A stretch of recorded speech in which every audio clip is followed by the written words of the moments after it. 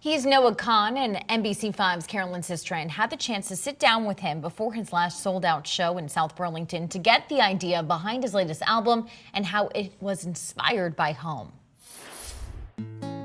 I wanted to write a love letter to New England. It's a piece of home Noah Kahan is sharing with the world. You know, it's a beautiful place full of, beautiful people and has its issues, and I wanted to paint a picture of this place that I love so much and hope it could connect to people all over the world and kind of show a different side of New England. On his sold-out tour, Kahan taking the stage for a homecoming this past weekend, playing 4 nights at Higher Ground in South Burlington. The 25-year-old musician from Stratford, Vermont, just releasing his 3rd studio album, Stick Season, debuting at 14 on the Billboard 200. I was worried about alienating people with such a specific lyric.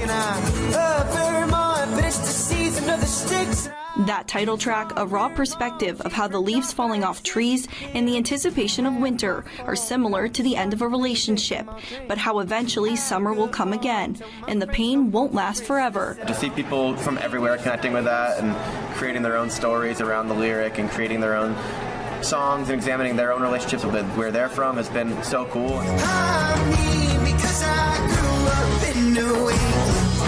Storytelling is exactly what Kahan is trying to do. I wanted to be able to provide a mainstream look at what it looks like to be from New England and to kind of make jokes about the people here. It's why he believes people from any part of the country and other countries can relate to his words. The children and the kids and the young adults that are on social media are really smart, and they're willing to listen to lyrics and connect to the lyrics. Kahan writing 10 of the 14 songs making up this record from his home in Stratford, the pandemic bringing him back for a year and a half from what he says was a constant cycle of making music he wasn't happy with. The isolation, loneliness, and pain of the pandemic inspiring him to tell stories. To see people who reached out and said, hey, I feel this way, and I felt alone and lost, and I feel like I made the wrong decision staying in town, or like I'm wasting my time, and this album has made me feel heard. That's the greatest compliment that I could receive from anybody. Now he's back on the road with tour dates all over the country and the UK. Playing these songs makes me feel connected to where I'm from again. Bringing Vermont with him everywhere he goes.